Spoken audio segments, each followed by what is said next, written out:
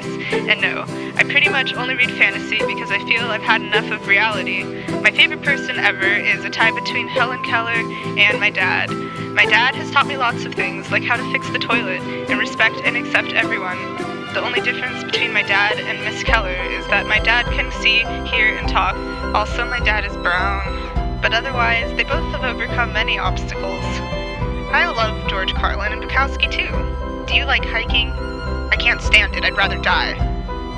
Only joking, but not really. I love reading National Geographic.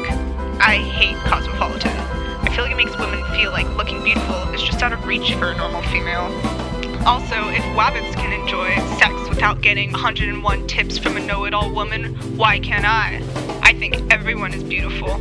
Come to think of it, I've never actually seen a picture of you before, nor you of me. So here's one of me. Hope you like it.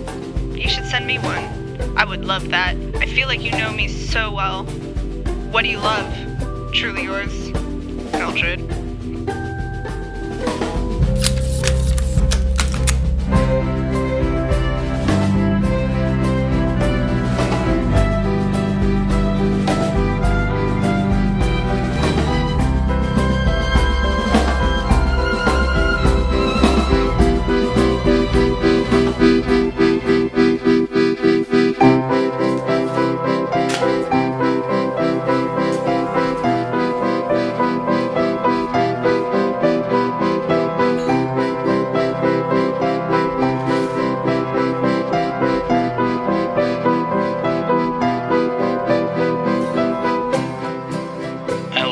Unmade beds.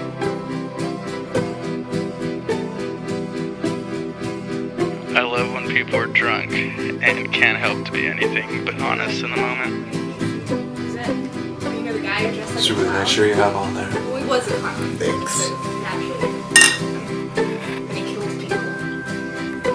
Okay.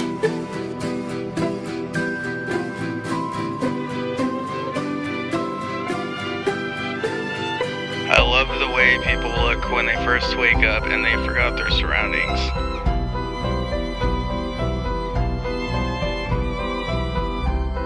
I love the look in people's eyes when they realize they're in love. I love when people close their eyes and drift somewhere in the clouds. I fall in love with people in their honest moments all the time. I fall in love with their breakdowns,